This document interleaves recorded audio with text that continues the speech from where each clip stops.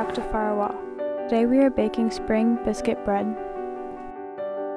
It has been quite a while since we've baked something, so I figured it was about time, and to celebrate the first day of May, I crafted this bread. Well, I was missing many of the ingredients, so I had to substitute, and it turned into sort of a biscotti instead, but good all the same. Preheat the oven to 375 degrees Fahrenheit. First, add 4 cups of flour to a large to medium bowl.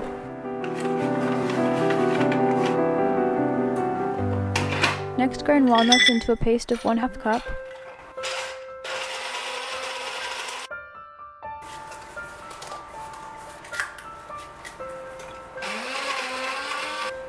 Then, grind 1/2 cup of dried oats and add both of those in.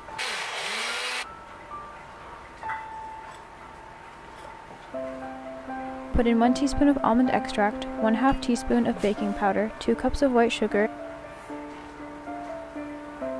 and 1 teaspoon of cinnamon.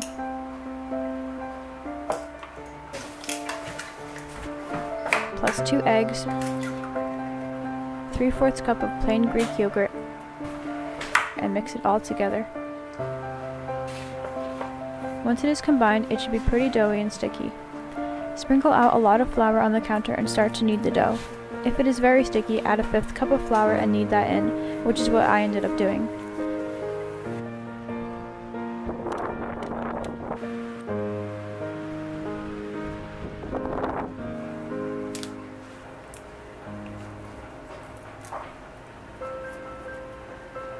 Form the dough into a ball, or whatever shape you'd like, and place it on the baking pan to bake for about 40 minutes to an hour, or once the top is a nice golden brown.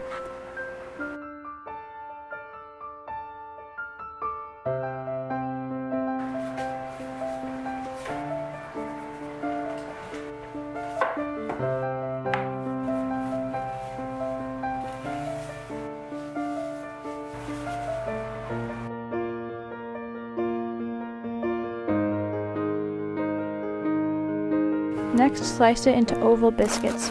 You'll probably find the inside to be extremely doughy, but that is only because it is so dense. After you've cut your strips as thick as you deem fit, lay them on a baking tray and bake them at about 300 degrees Fahrenheit for perhaps another 40 minutes, or until they are fully cooked. Let them cool and they shall crisp up to be hard like a biscuit.